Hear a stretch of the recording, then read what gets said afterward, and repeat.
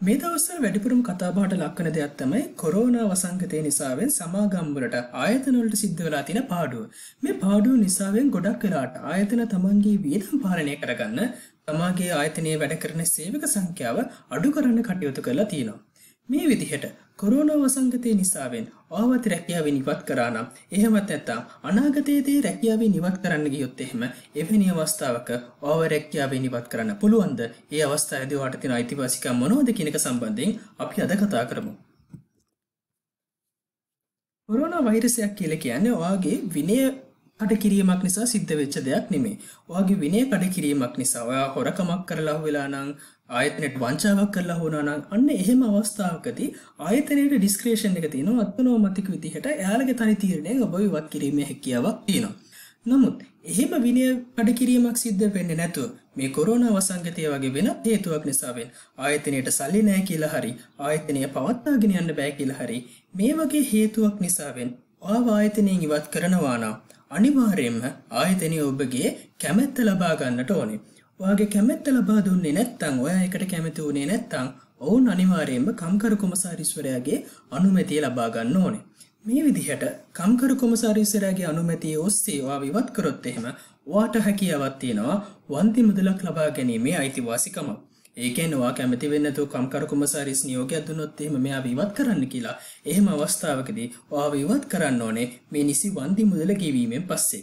උදාහරණයක් විදිහට ඔයාට ඒ වෙනකොට මාසෙකට රුපියල් 20000ක පඩියක් තිබුණා නම් ඔයා ඒ ආයතනයේ අවුරුදු 4ක කාලයක් වැඩ කළා තිබුණා නම් ඔයාට ලක්ෂ 2ක වන්දි මුදලක් ලබා ගැනීමේ හැකියාවක් තියෙනවා.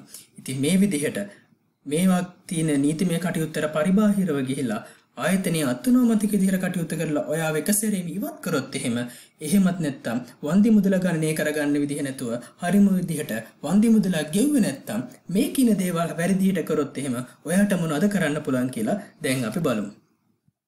පළවෙනිම දේ තමයි ඔය දැන් මම කියපු විදිහට විනය කටයුත්තක් කඩකිරීමක් නැතුව ආයතනයේ හේතු කාරණාවක් නිසා ආයතනය පවත්වාගෙන යාමට වියදම් පාලනය කිරීමට ඔයාව ඉවත් කරනවා නම් සේවයෙන් අස් කරනවා නම් එහෙම අවස්ථාවකදී ඊට අදාළ වෙන නීතිය තමයි 1971 අංක 45 දරන කම්කරුවන්ගේ ආරක්ෂා කිරීමේ විශේෂ විධිවිධාන පනත. මේ විධිවිධාන පනතේ දෙවන වගන්තියෙන් බොහෝම පැහැදිලිව සටහන් කරලා තියෙනවා එවැනි හේතුවක් මත සේවකයෙක් ඉවත් කරනවා නම් කම්කරුවගේ ලිඛිත කැමැත්ත අනිවාර්යයෙන්ම ලබා ගත යුතුයි. කම්කරුවගේ ලිඛිත කැමැත්ත නැත්නම් අනිවාර්යයෙන්ම කම්කරු කොමසාරිස්වරයාගේ පූර්ව ලිඛිත අනුමැතියක් අප්‍රූවල් එකක් ගන්න ඕනේ. එහෙම නැතුව කිසිම අවස්ථාවක සේවකයෙකු ඉවත් කරන්න බෑ කියලා. ඒ වගේම තමයි මේකේ වැදගත්ම කාරණාව තමයි මේ පනත. මේ ස්පෙෂල් ප්‍රොවිෂන් ඇක්ට් එක රජයේ සේවකයන්ට අදාළ වෙන්නේ නැහැ.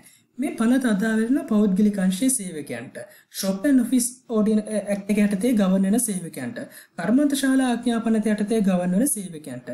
මේ සේවකයන් සියල්ලටම මේ පනත අනුවේ තමයි ඔවුන් විනය විරෝධී කටයුත්තකට හැර වෙනත් හේතුවකට දැන් මේ කොරෝනා වසංගතය වගේ හේතුවකට ඔවුන් ඉවත් කරනවා නම් ඔවුන් ඉවත් කළ යුත්තේ අර මම කලින් කියපු දෙවන වගන්තියට අනුව. හැබැයි ඔයාගේ වැඩ කරන ආයතනයේ ඉන්න සේවක සංඛ්‍යාව 15ට අඩුයි නම් ඒත් මේ පනත ඔයාට ඇප්ලිකබල් වෙන්නේ නැහැ, අදාළ වෙන්නේ නැහැ. සේවක සංඛ්‍යාව 15ට වැඩි නම් විතරයි මේ පනත යටතේදී ඔයාව ටර්මිනේට් කරන්නට ඕනේ.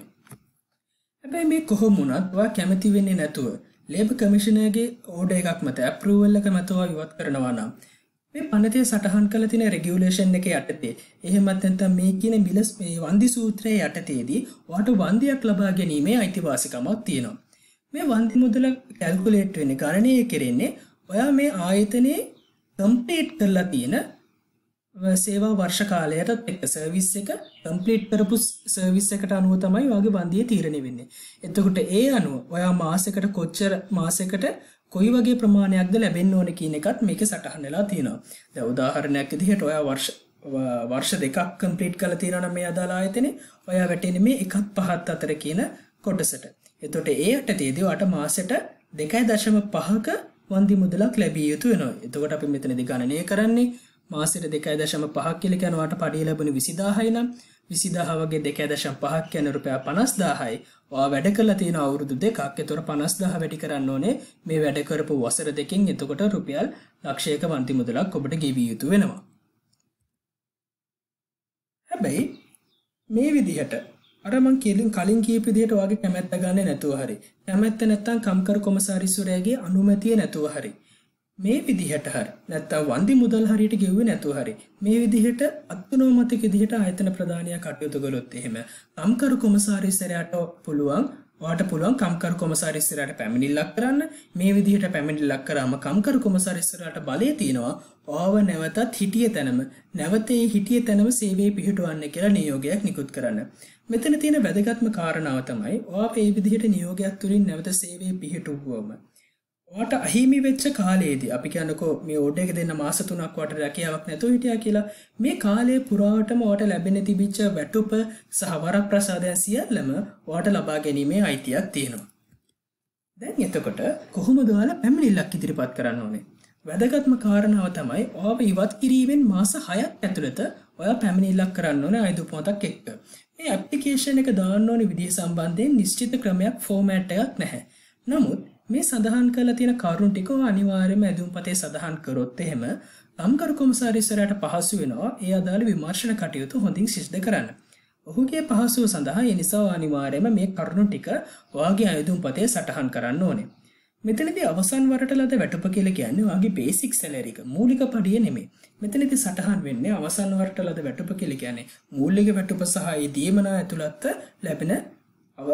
ලැබෙන මුළු පඩිය තමයි මෙතනදී අවසන් වරට ලද වැටුප කියලා කියන්නේ. ඉතින් මෙන්න මේ කාරණා තමයි ඔයා දැනගන්න ඕනේ. හදිස්සියවත් ඔබ කොරෝනා වෛරස් නිසාවෙන් මේ හේතුව මත පදනම් වෙලා රැකියාවෙන් ඉවත් කරොත් ඔයාට තියෙන අයිතිවාසිකම් ඔබ දැනගන්න ඕනේ. ඒ ඔස්සේ කටයුතු කරන්න.